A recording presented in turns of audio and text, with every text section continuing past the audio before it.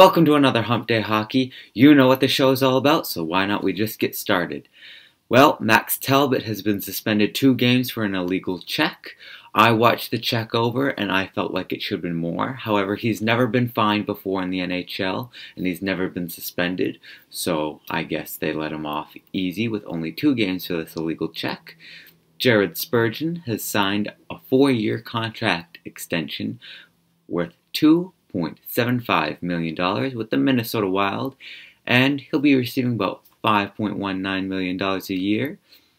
Speaking of signings, Stamkos is still trying to sign with the Tampa Bay Lightning, as they're still trying to squeak out a deal.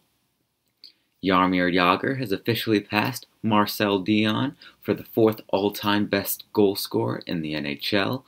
And Montreal legend Dickie Moore has died at the age of 84. He won 6 Stanley Cups with the Canadiens and was able to score 96 points in 70 games played one season. And he had his number 12 retired from the Canadiens in 2005. For the stats and the standings, well, the Stars, there's no surprise there. They're still leading the entire NHL and the West with 54 points. The other teams currently in the playoff hunt for the West are the Blues, the Kings, the Sharks, the Canucks, the Wild, the Blackhawks, and the Predators. I find it very surprising that the Canucks are in there. I said that they were going to be the worst team in the West. Turns out that they're now in a playoff spot, so good for my team, as you can see in the back. And for the East, the Capitals are now the team to beat with 52 points.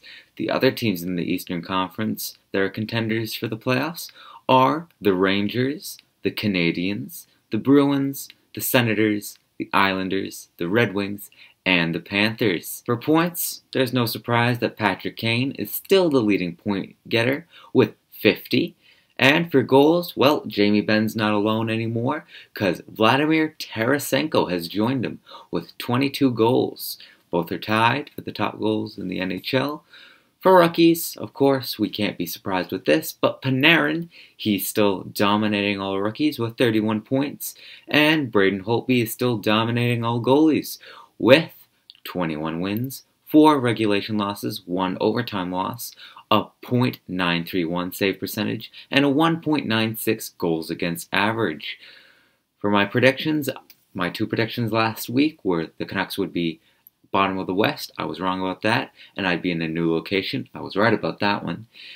But my predictions for this week are that there will be lots of trades in the NHL, and the Canucks will be back out of the playoffs. I think it's fluky that they got into the playoffs, but they'll be out. Thank you so much for watching as always. I love you guys. You guys should keep an eye out for the Bottom Line View channel, because I'm now going to be a part of that YouTube channel, and I'm going to have a video coming out every single weekend.